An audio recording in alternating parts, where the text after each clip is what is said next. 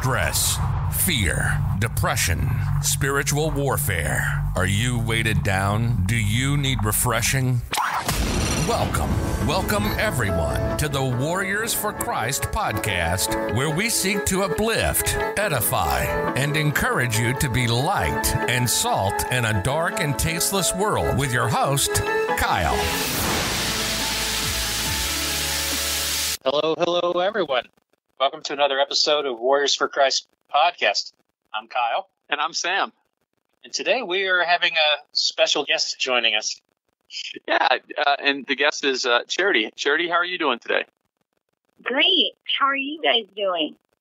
Well, we're doing good. We just finished a podcast on vain worship and how to make sure we aren't having vain worship. And now we get to talk, and we're going to have a conversation as a follow-up with your testimony.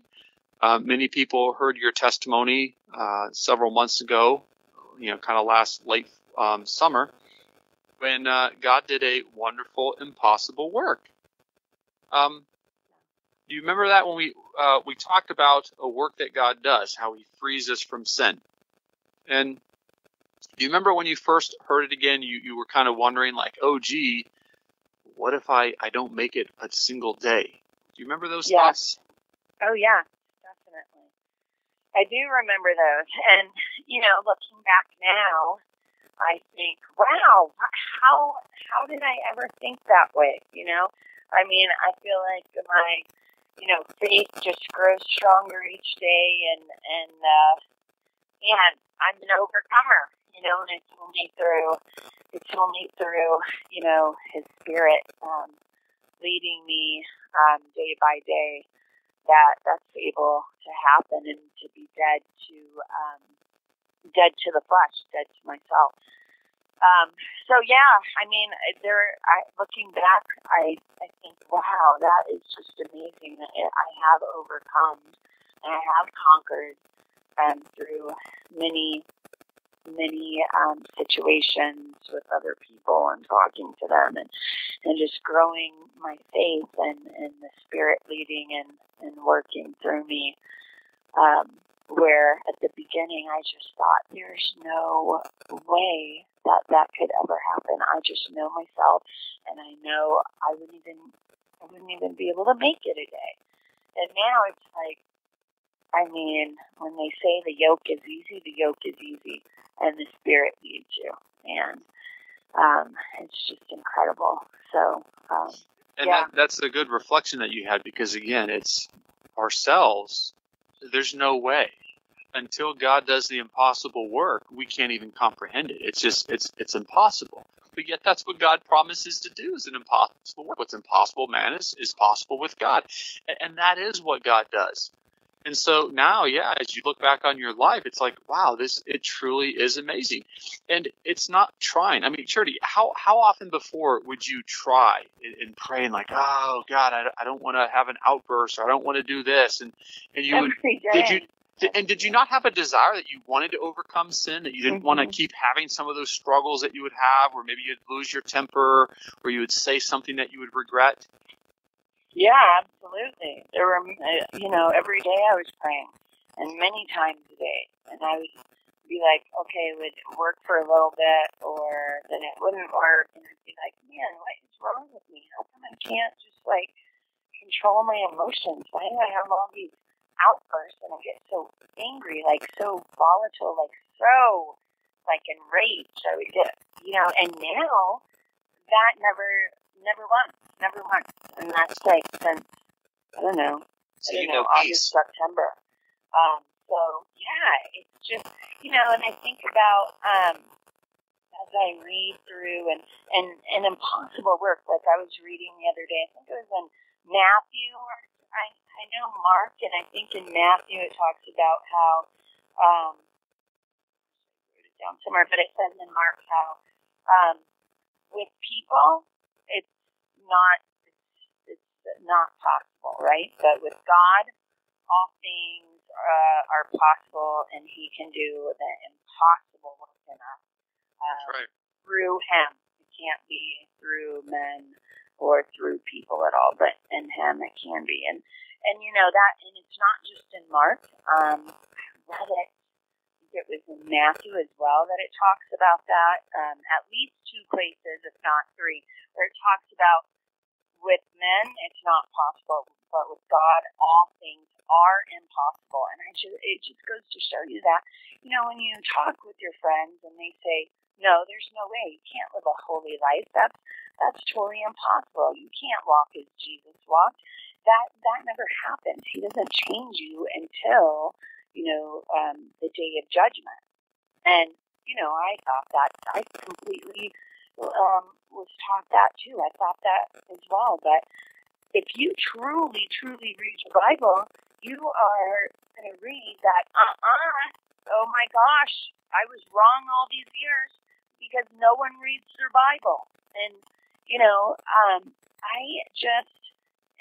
I just read my Bible for the first time the New Testament front to cover, front to cover to back, on my own, not through Bible studies or Zooms or anything like that, but on my own, which I had never done before when I was, quote unquote Christian before growing up. So, I am just learning so much more about how, you have to receive the Holy Spirit in your life. You have to. And it is a hope until the end. It's a hope of salvation. It's a hope of eternal life. You do have to endure to the end. You do have to continue. And it has to be a faith, not just a faith, and not just a belief, but it has to be in truth, according to God's knowledge, not man's. And so I'm just learning so much. And can I read something? Sure. Can I? Okay.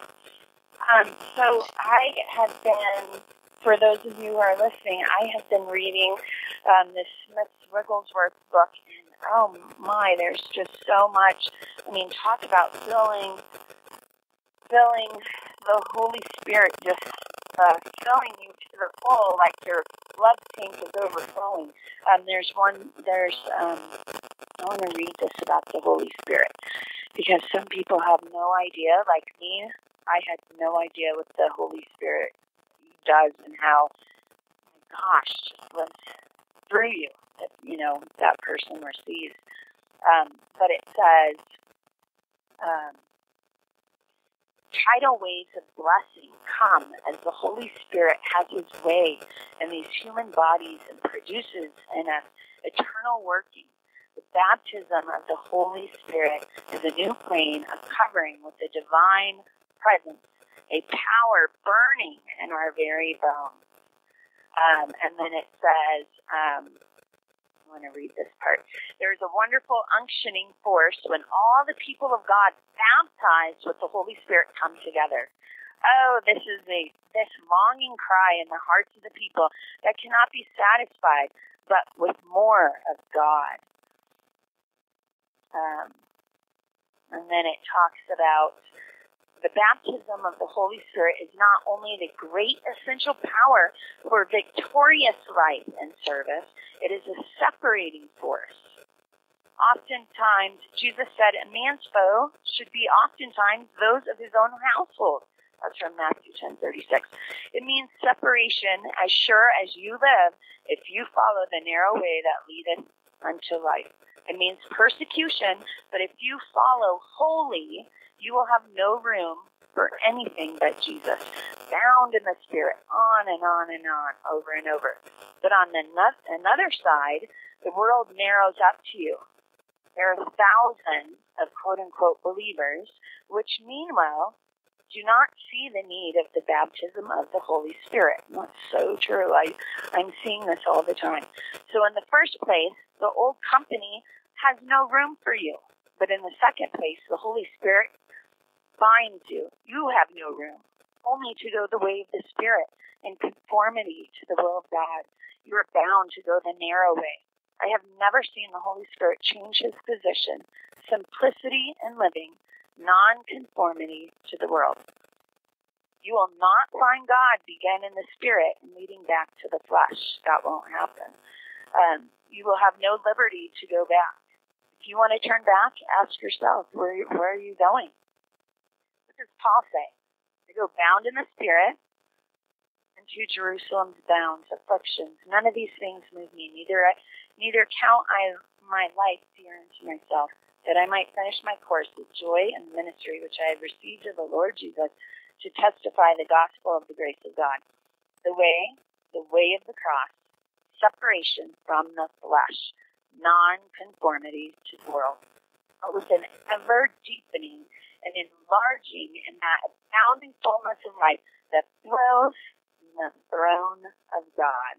So anyway, I have read this before, but I was, going through again, and I thought, oh my gosh, I really want to share this because, it's so true, and I speak with so many friends. I've spoken with over 20 friends now, and they just don't understand that. They think that they can continue living for God, having a zeal for God, but they don't need to be baptized in the Holy Spirit, and you definitely do. And I'd say most of your friends probably think they have been baptized in the Holy Spirit. They probably just don't know what God says the result is. Right. Yeah, exactly. I would agree with that. They truly believe. In fact, just recently I've had a couple of friends, I've asked them, and they said, oh yeah, I've received the Holy Spirit. He does live in me, but they truly don't know that means you are living a holy life before God. You are walking as Jesus walked. There is no deceit in your mouth. You are, truly, and it makes me think of that verse in the Bible that talks about, a lot of people had a zeal for God, but it wasn't in accordance with true knowledge. It says something like that. I don't know if somewhere in the New Testament, I think it's like in Ephesians or Galatians, but I just they're seeking and they're worshiping God and they're seeking Him every day, but the difference is they've never been baptized by the Holy Spirit, and they don't understand that God, what is the word I'm looking for? He wants us to walk in obedience. Not wants to, He commands us to walk in obedience and to obey His commandments. And that is to be holy as He is holy, to walk as Jesus walked. He's our example, where it talks about in 1 Peter and 2 Peter, He's our example for us. We are to walk as He is, to walk. And they'll be like, no, that's impossible. You're right. In Mark 10:27, it does say, it's impossible with people, but with God, all things are possible. And that's what people, they read different parts. And they just say, no, this is what it says here. And I said, yeah, but you didn't read all of it. You have to read the whole context. And, I understand where they're coming from, because that was total me my whole entire life. I just would pick and choose whatever. And God says, no, you have to follow my ways. And these are my commandments. You can't, you can't make up your own narrative and follow it that way. Yep. So, yeah.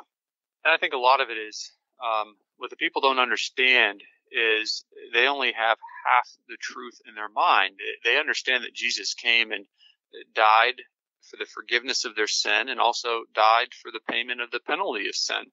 But the most important thing that they don't understand is God requires a separation in holiness, and Jesus died also to then take away the sin, to have the sin removed from the heart, to receive a new heart, so that we have new desires, so that the sinful thoughts that used to dwell within us that would wage war against our soul have been removed, and only God can do that. And that's why people can never overcome. They desperately want to overcome. They desire God. They seek God. We talked about a lot of this in the episode we just did on, unfortunately, people who have a vain worship, because they have never received truly the power of God.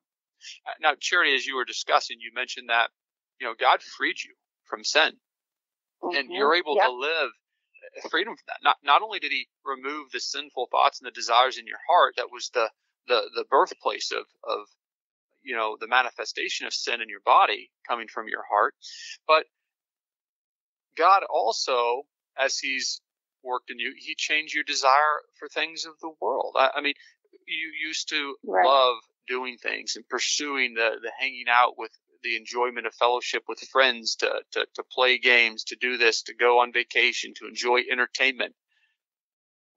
Has any of that changed? Or is it still, nope, my desire is still God in my heart? Those things don't have the control over me like I used to. I mean, what would you say to that? Yeah, absolutely. He does. When he changes you, you are a new creation in Christ. And, just like it talks about in Galatians, your desires change. You are, I used to be so caught up in the world and living a life of idolatry. I was probably, picture of me, a magnet just right there, living for the world, all the pleasures and all the fun, friends, vacations, and it's definitely changed. Absolutely. God changes you from the inside out, and he removes all that, changes your desires. And I don't have those desires anymore that I used to have. Our family might go on a vacation here or there, but it's not like I have to be always, when's the next vacation? When are we doing this? When are we going here? Let's plan this, which I used to always be, and it's definitely not like that. I would say, my life now outside of work is, really meditating and seeking God, and he gives me that desire to just read his word and study his word and, talk with others and try to, plant seeds and really that's my desire, and that's my life now, which is totally different than, it used to be. Hey, So Sharon. yeah, and just yeah. Yeah, I was just going to say, now that things have changed for you, have you experienced any persecution among the people that used to call themselves your friends? Yeah, I mean, I've had, one friend got to the point where she just did not want to hang out with me at all because whenever we got together, it was God, did you know about this or that? Or God can change your heart. It's our hearts, it's our thoughts.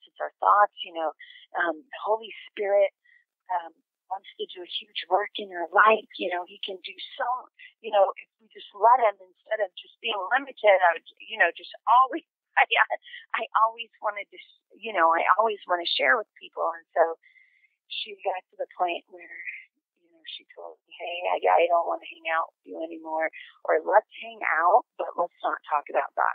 So God is our number one in our life. Let's set that aside and still hang out, but not talk about it, because I was overbearing, I guess. And so then, I had to tell her that, well, sorry, God is number one in my life, and I guess if that's how you feel, I guess we're going to have to cut ties then.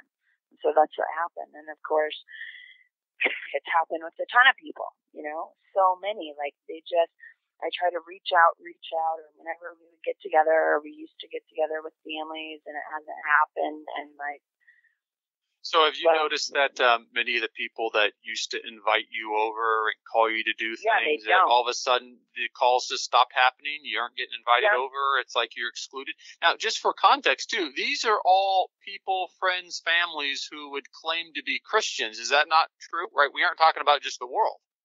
No, we're not talking about the world. Although God would say the world.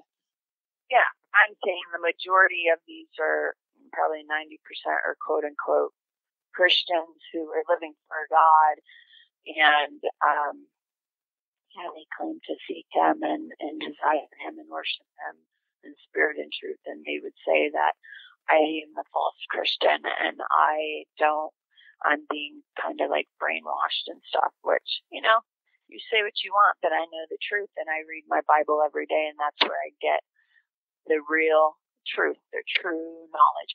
I mean, if you read over and over, it talks about the truth, the true knowledge, or the knowledge of the truth. When I read, I think, man, that's so interesting, because it's not just saying the knowledge, it's saying the true knowledge. Like, people have knowledge, but it's not God's true knowledge. And they're being deceived, and they are in such, they're in such a lie that, but they would never say that. They would say that I'm the one who's being deceived. So yeah, they are kind of cutting me off, saying, you don't know what you're talking to, and they don't want to discuss it. Like, if I ask a question, they have no examples. They don't have, it's very, just one of the things I want to just add for context for some people who maybe haven't heard or know. A lot of times when God speaks, he speaks of sin, and it almost seems like God speaks so harsh that most people think, oh yeah, I'm not that person. I'm not an idolater. I'm not a murderer. Mm-hmm. You mentioned earlier your life of, I was an idolater, I was this. And most people are like, oh yeah, I'm not like her. Well, for context, for people to understand, God completely changes the way you see yourself, or the way you used to see yourself, when he changes you. For example, Charity, for you grew up in a Christian home. You sought to serve God your whole life. You read your Bible. You prayed. You were involved in Bible study groups. You served in the church. You were involved at times with youth group ministry. You also went on many mission trips. You went to South America. You went to different places. You sought to devote your life to God. So just to give people context, when you say, "Oh, I was an idolater and this and that," it's how you now see yourself with the new eyes. You're like, oh my goodness, all those things that God talks about the world, that was me. But yet most people who knew you would have said, oh no, Charity she's a servant of God. She's a sweet young woman. You've had conversations with relatives, right? Who you told them, oh no, I was a terrible sinner. And they're like, oh no, that's not you, Charity. No. Yeah, they did say so that. I want to give that context to people, because some people don't understand. They're like, oh yeah, that's not me. But when God changes you, you see how God sees the world, and like, yep, that's the whole world. Yeah, how horrible and filthy and living for yourself. And before, quote unquote, when I thought I was a Christian, I would have, when I read my Bible and stuff, I thought, in serving God, I would think, when I would read about, when it talks about, you're ungodly or you have wickedness in your life, to me, I would read that and go, oh, well, I don't have wickedness, or I'm not ungodly, because in my mind, ungodly or wickedness were people who were, going out and having affairs, or going out and, murdering people, or, going to jail, or breaking the law, that kind of thing. That's how I would kind of think about that. And now I think, so differently. Like, God completely, his spirit changes your thoughts, your desires. You are truly a new creation in Christ. And, when you talk about the tree, the good tree and the bad tree, I always would read that too. And, I would always kind of would just have your own narrative of what you thought. But, a good tree can only bear good fruit. Well, good fruit, there's no sin, none. So if you're still sinning, sorry, you are a bad tree. And people would be like, no way.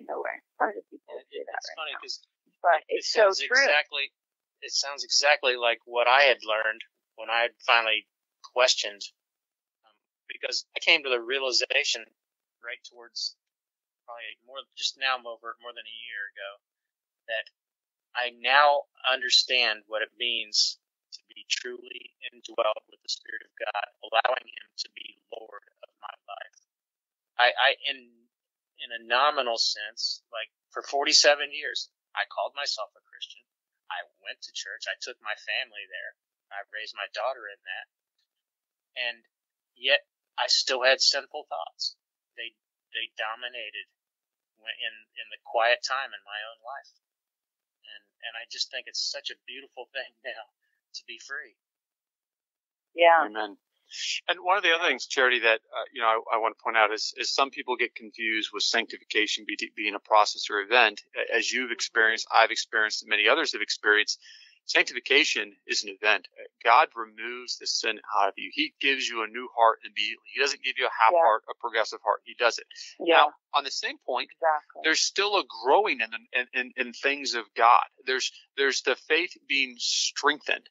And just as you look at Jesus and you read the passage, it talked about Jesus continued to grow in wisdom of God. Now, he wasn't decreasing in sin. He was pure. He was free of it. He didn't live in sin, but he was still growing in the things of God. And that's something I think, even me today, we continue to grow in the things of God.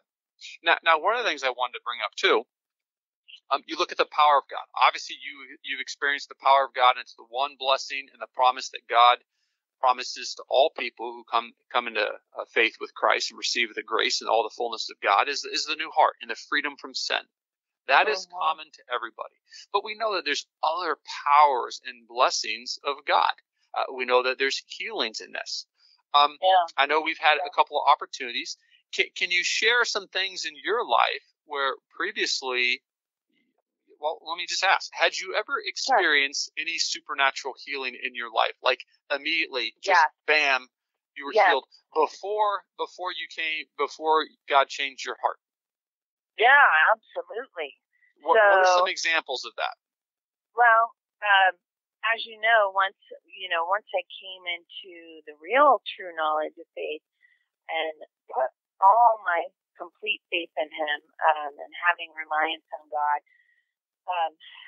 and through the body of Christ, there's been a couple of times where I've been sick, and I am like weak and sick, and I feel bad, and so I check my temperature. It's like 101 or whatever, and then I'm like, okay, I am going to call. So I called you, and I said, Sam, can you pray for me right now? And so you prayed.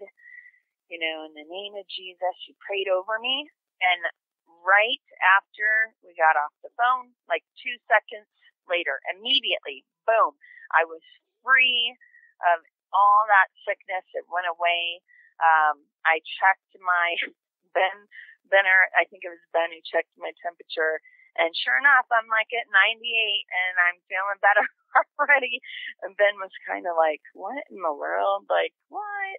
Like, he couldn't deny that it was totally God. It was totally a huge deliverance of, my sickness went away. I mean, I was feeling so sick and so weak. And then, a minute later, boom, I'm completely fine. And then, just that power. I mean, there's power in the name of Jesus. And then another time, Bennett, was feeling really sick and everything. And I remember right away I called you and I said, hey, Bennett's feeling, horrible. He has a headache. He feels like he's going to throw up. And I said, would you please pray for him right now?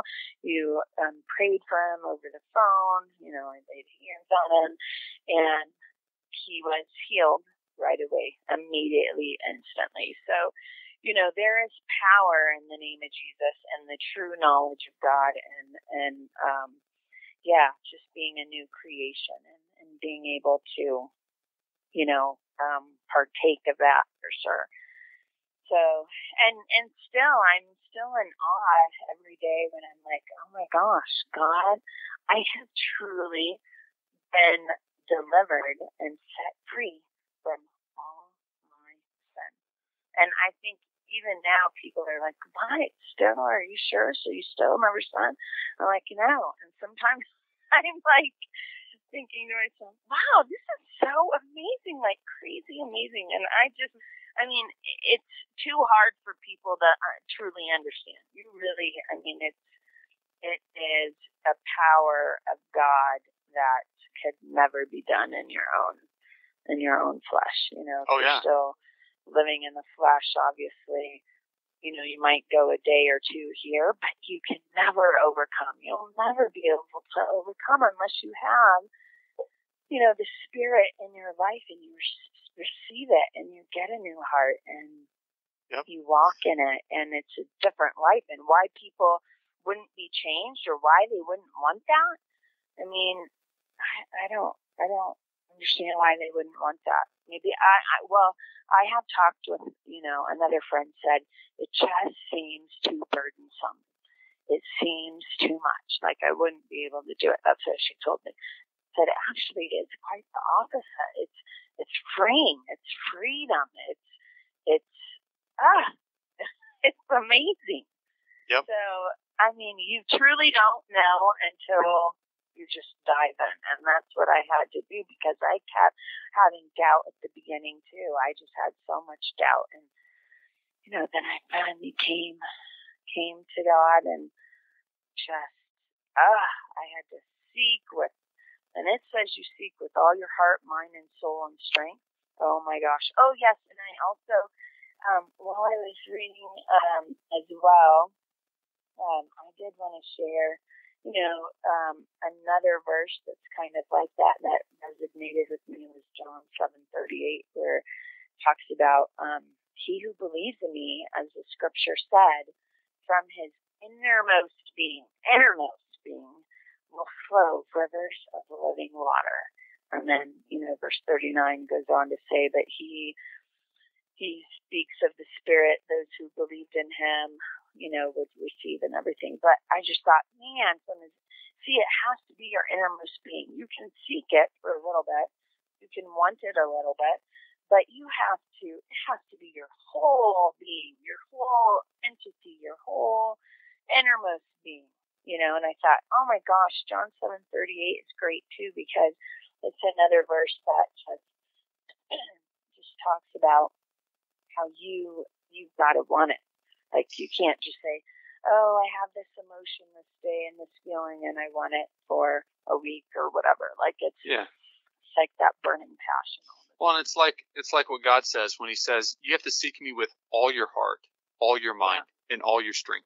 He doesn't say seek Me with half of it and you'll find it. It's like the hidden treasure. You find a hidden treasure, you go bury it. You sell all that you have to go buy the field to get the hidden treasure. You aren't half committed. You aren't fractionally committed. You're wholly committed.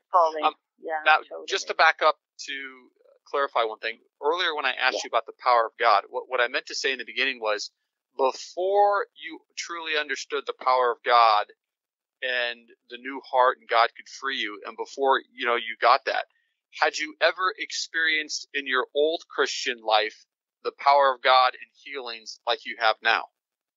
No, never. Never. That's right. I never did either. And it's amazing when you look at the power of God and the healing, because it truly is. It's not a praying and like an asking. It's a commanding, and it's an expectation of God's going to do it. He takes care of His children. And there's been numerous people. And he does it. And it's so, I know. It's so, it's I like, think my gosh, I'm living in this. It's not like a Superman, whatever. It's like, this is real. These are the attributes that one has, that you have and you experience when you are a new creation. And you can't tell me that all these quote-unquote Christians, you might have an experience that happens one time, but it's not over and over and over and over, and it's not, from the Holy Spirit. Well, I mean, from the Holy Spirit, but I mean, it's just over and over and over that God delivers you. Yep, and again, it's kind of like Mark chapter 16 when it talked about he who has believed and been baptized shall be saved, but he who has disbelieved shall be condemned. These signs will accompany those who believe. In my name they'll cast out demons, they will speak with new tongues, they will pick up serpents, if they drink deadly poison will not hurt them, they'll lay hands on the sick and they will recover. And again, it's not a praying and say, oh God, please do this. It's a commanding. It's an authority that has been granted. It's a commanding of the sickness to be gone, to be rise up and to be healed. And it is. And there's no barriers with God in His Spirit, whether it's in person, and God's given me opportunity to pray for people and heal them in person immediately, also over the phone, whether it's in the continental United States as well as in Africa, when we prayed for people in Africa. And next week we'll be doing a testimony with Daniel Okanga from Kenya, and he'll be given get a chance to share all the wonderful work and the power of God that's at work in Kenya. But it is a wonderful thing. God's power, it's instantaneous. It's like bam. Not hey, go rest, and maybe in a couple days or a week you'll feel better. It's bam, immediate. Yeah, it's immediate. And also, I wanted to add that my prayer life is completely night and day since I've gotten a new heart. It is it's so uplifting. I never ever have prayed like, Lord, please help me, take away this sin, or help me to yell, or help me. I don't even pray like that anymore. It's like your prayers are so powerful. They're for lifting up others to seek you, to come to Him, to come to God, or praying for other people in the body, praying for them that seeking different things that you're praying for them. Yeah, it's like your whole focus is the growing the kingdom. And it's no longer yourself, because Jesus already took care of that when you put your faith in what God wants you to put your faith in. All that's removed. You're no longer fighting the battle within you. You're fighting the battle around you. Amen. Yeah, it's a spiritual battle now. It's not. Yeah, you said it really well. Power. Sometimes I can't. Power. Yeah, exactly. And it's not. Yeah, it's not of the flesh, and it's not all about you and narcissistic. It's more everything. Your prayer is heavenward. It's all for God's glory. It's nothing for you. And it's so different because it's a different way of praying that I've never prayed before, and it's powerful. So, amen. Yeah. Well, Charity, it's been a wonderful time in just sharing, the things of what God has done in your life and continues to use you for the kingdom. Now as a holy vessel, walking in pure light and being able to serve God. Anything else that comes to mind before we close that you want to share with anyone listening that God may be putting on your heart right now? I just pray for those who are seeking and know that, oh my gosh, I am missing something. There is something missing, and they want so badly to come to Him and receive His fullness, everything that God has to offer through His Spirit. And I just pray that they don't just keep pushing it away, but that, how in the Bible it says the time of salvation is now. Today is the day. Don't prolong it, because I do have some friends who are searching and they are prolonging it, and it's never ever going to happen if you don't. Today is the day of salvation. So if that's you and you are listening right now, I just pray for you. I just pray you just need to receive the Spirit. Don't second guess. I was doing that so much and was doubting. He can't do an impossible work in my life. I believe that he could do an impossible work in other people's lives. I never ever doubted that. But when it came to my life, I just thought, I don't know that he can do that. And then I thought, okay, he can, but I still doubted, and he knew my heart that I was still doubting. So it took a couple of times, but I would just say, come to Him right now. Today is the day to receive salvation. And if you are searching and you don't know, you just need to search with your whole being. Everything is in you. I mean, the gate is wide, but those who walk in it, it's very narrow, and hardly any people find it. And I just pray for you right now. I pray that you would stop whatever you're doing, and that you would really come to God and become a new creature and receive the power of God that He has for you in a new way of living, and just the freedom. It's an easy yoke. You will not ever be disappointed in God. Never in the Spirit. So, yeah, I would encourage that. Al, do you have anything that you want to share before we close? No, I just wanted to echo that it is my prayer right now that everyone is listening, that they just, in the humility of their own heart and the presence of God, to just ask and receive the Holy Ghost, that the Lord pour His Spirit out on them, that they receive the Holy Ghost, that they become empowered as a vessel of the Lord, a holy and clean vessel, and that through their life they will work miracles, signs, and wonders, that their entire life will be changed and transformed in the name of Jesus. Amen. Father, we just thank you, O God, and we do lift up everyone who's listening. And Father, I pray that your truth would go forth and they would trust in the power of God and the almighty work that you do to cleanse people from all sin, from all unrighteousness, make them a holy vessel. Father, as you tell us in your word, the firm foundation of God, the seal of the firm foundation of God stands. Having this seal, the Lord knows those who are his. And everyone who names the name of the Lord is to abstain from all wickedness. Father, we know that in a house there's many vessels, some of gold and silver and some of wood and earthenware, some for honor and some for dishonor. But when we are fully sanctified, a holy vessel, set aside, we can be used for the Master's purpose. It is you, O God, who gives us a new heart. You, O God, who cleanses us. You, O God, who makes us holy so that we can be holy as you are holy. In faith, O God, I pray that your Spirit would move and work in the hearts of people today. Free them, O God. Set them free just as your Son Jesus said.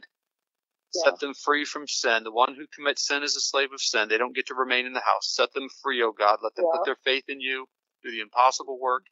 And Father, free your children. We pray this in Jesus' name. Amen. Amen. We hope this weekly program helped rekindle your zeal to know, love, and serve Christ day by day. If you enjoyed the program, consider subscribing and sharing with your friends. Thanks for listening.